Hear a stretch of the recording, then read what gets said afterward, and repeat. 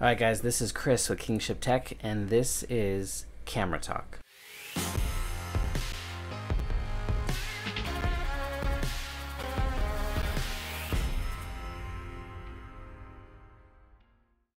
Alright, so we're starting a new topic on this channel. It'll be a regular topic, and we're going to call it Camera Talk. It's just as it sounds. We are going to talk about cameras. And today's topic is going to be the Canon EOS RP.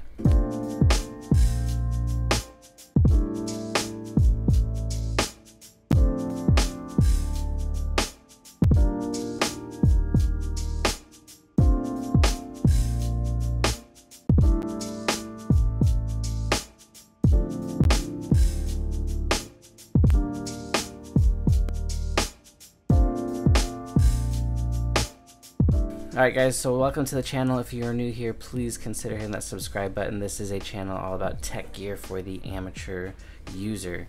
And so today, like I said, is going to be Camera Talk, all about the Canon RP. So I've owned this camera since the middle of September, so it's going on 3 months that I have owned this camera. And so the more I use it, the more I get to know it, and I get to know things that I like and things that I don't like about this camera. But let's just go over one of the main topics I want to talk about in today's video is going to be the ergonomics of this camera.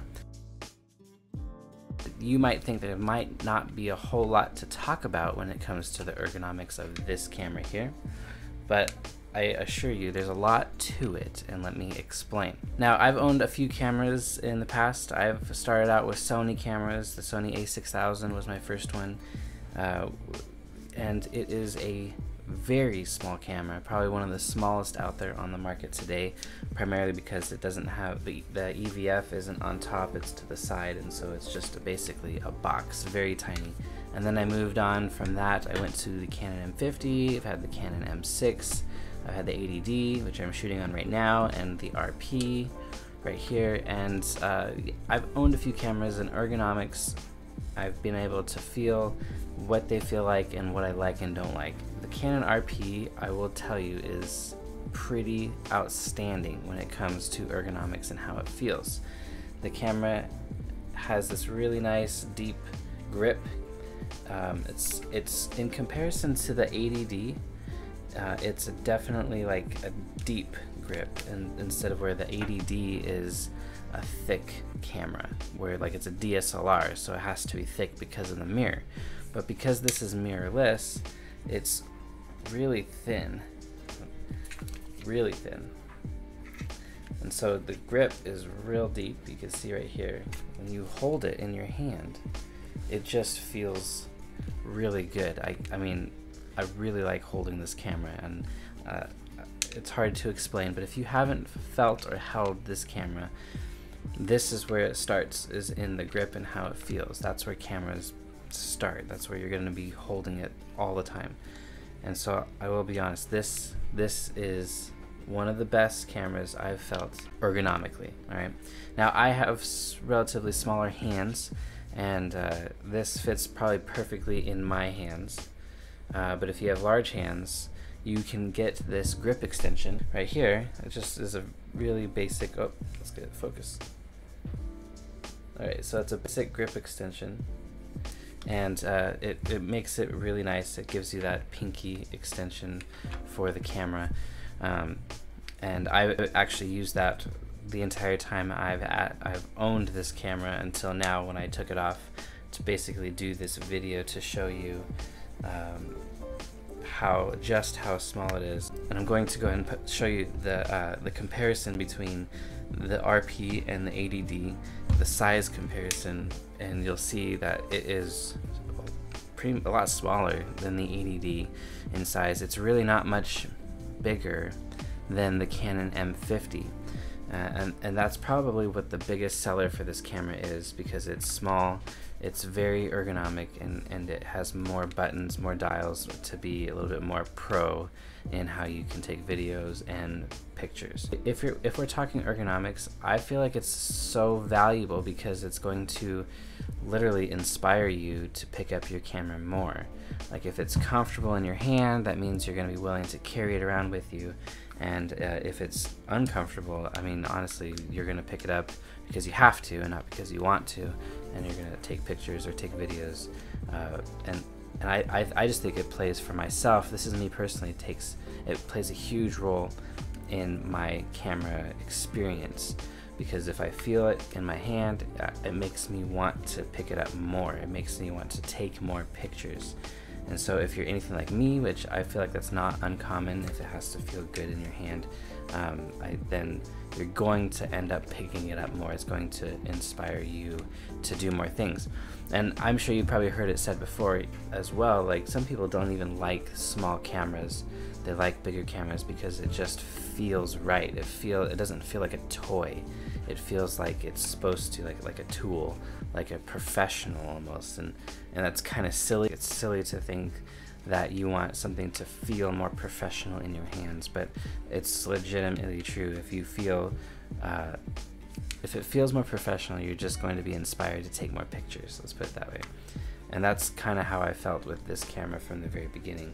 As soon as I held it in the store, I was like, wow, this feels really good in the hand, and that's where I was willing to make the jump towards it. So let's go on to some of the buttons as well and where they're located on this camera. So you have the shutter button, obviously in the right spot. You have a dial here, so that I use it to control the shutter speed, and then you have a thumb dial right here. If it can focus, there you go. Thumb dial right here, and I use that to control my aperture. And then there's a tiny button right here. This tiny button right here allows you to switch between really several settings on the fly. So I can pick that, and I'll be able to scroll to ISO, go to the shooting mode, whether I'm going to go into like high-speed shooting, a timed mode. I can go to a servo or one shot for focusing, white balance, and my exposure if I want to go minus or plus in my exposure, all from this dial, and it's super quick to do. And then right at my thumb, I can easily reach up and switch between the dials here, the programs, whether it be for custom shooting modes or for video modes. And then I have a autofocus on. I have some custom, see all these buttons on the back side here, they're all customized. You can make them how, whatever you want in the settings, if you need them for whatever you need. Menu button over here. But because the camera is still really small, then it's reachable. Everything is easily reachable. And like I said, I don't have large hands, and so it makes it really easy for me to reach everything. Now, there's one thing I do miss or wish that it had. Like, the 80D is definitely more of a pro featured camera. It has a lot more buttons on than just the RP does, and it also has the scrolly wheel, which I think every camera should have a scrolly wheel right there. So instead, this has just the standard like arrow button wheel on it, and I miss having a scrolly wheel right there. Even Sony had a scrolly wheel right there. The Canon M6 and the M6 Mark II, the Canon M5, those cameras had scrolly wheels on it, and that was nice to have. The ergonomics of this thing really make it comfortable. They make it a joy to carry on with you. The size that it is still small and compact means you're still going to take it with you places where I might not want to take the 80D because it's very large. It's a thicker camera. Like, it's harder to get my hands around the camera, as this is really, really easy to do. So I just think that ergonomically speaking, this camera really shines. You're gonna want to take it places, and it's gonna be with you all the time, and that just means you're gonna have more chances and opportunities to be creative, to take more pictures, to take more videos, and it's just going to inspire you to be a better photographer or a better filmmaker, whatever you choose to do with your camera.